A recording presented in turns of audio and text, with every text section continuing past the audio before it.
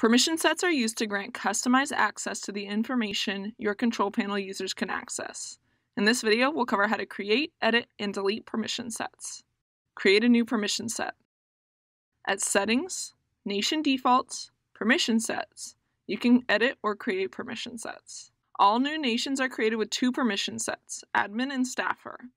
The nation owner is given the admin permission. The admin permission set is fixed and cannot be edited. A nation admin has unrestricted access to every aspect of the nation. Any limitations placed on visibility do not apply to admins. In addition to having all of the permissions, an admin has the following abilities. They can remove people from the database. They can view broadcasters and lists with limited visibility, can add a custom domain, share a website, share a theme, reset a control panel user's password, and download a snapshot. The staffer permission set is created without access to the settings section of the nation. It cannot manage control panel users. You can edit the staffer permission set. To create a new permission set, go to Settings, Nation Defaults, Permission Sets, New Permission Set. Name the permission set. Click the Create Permission Set button. The permission set will be created and you'll be taken to the Edit page. You can check and uncheck boxes to customize particular permissions.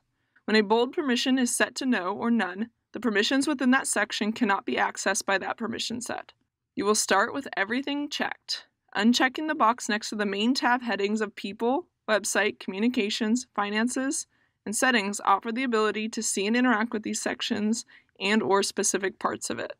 Next to People, if you select Everyone, this gives the ability to see and interact with every profile in the People section. If you set this to Assigned, this gives the ability to see and interact with only profiles assigned to that CPU in the People section.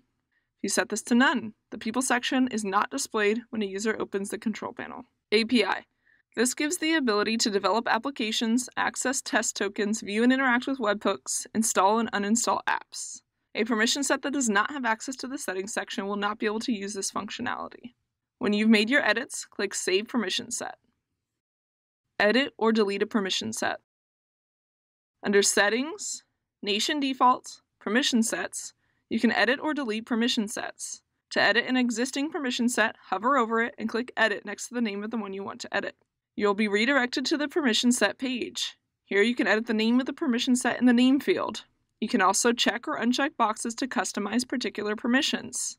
A permission set that is not in use can be deleted by clicking the Delete Permission Set button at the bottom right-hand corner of the page. To delete a permission set currently in use, you must first remove control panel access from people with that permission set. You could also choose to give those users a different permission set. Once no profiles are connected to the permission set, it can be deleted.